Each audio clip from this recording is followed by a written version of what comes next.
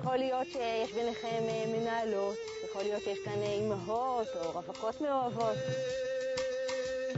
כי לא משנה איפה אתם נמצאות בתוך הטריטוריה הנשית, בטבע כמעט לכל מצב שאנחנו חיים בו יש איזשהו ביטוי.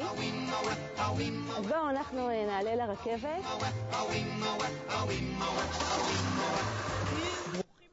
Welcome to the last place on earth where you'd expect to get relationship advice, the safari in Ramat Gan. היענה היא אחת האלופות בלהוציא מהזכר שלה את המקסימום. It so turns out that the battle of the sexes between the male and female ostrich, the mating behavior of the hippopotamus, or the loyalty of bird relationships can all set excellent examples for human beings. יש לנו זכר שלי שתופס טריטוריה, אבל שוב, מתחתיו נמצאת תמיד נקבה.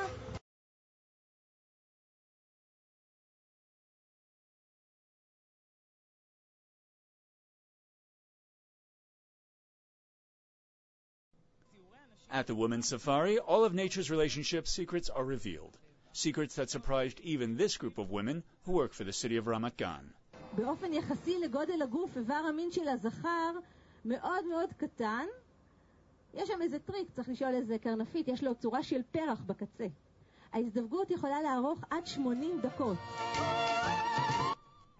The women jump on the story and hurry to call home to tell their husbands this amazing factoid.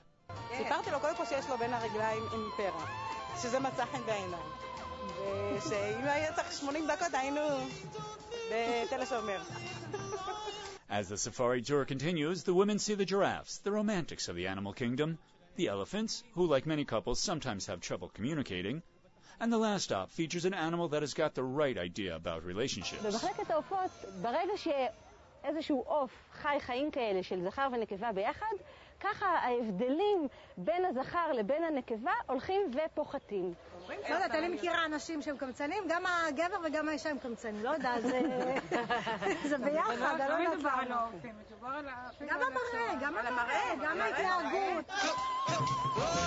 So next time, instead of a relationship counselor or a self-help book, consider a trip to the safari. You'll be surprised to find out how much you can learn about yourself by watching zebras, buffaloes, and elephants. And the ladies? Well, they were mainly left surprised with one impression from the visit, the amazing ability of the rhinoceros. מה שחשוב לנו אז זה הפרח.